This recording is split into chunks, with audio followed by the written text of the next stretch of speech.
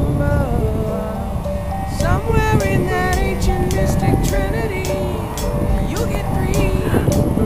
It's the magic number.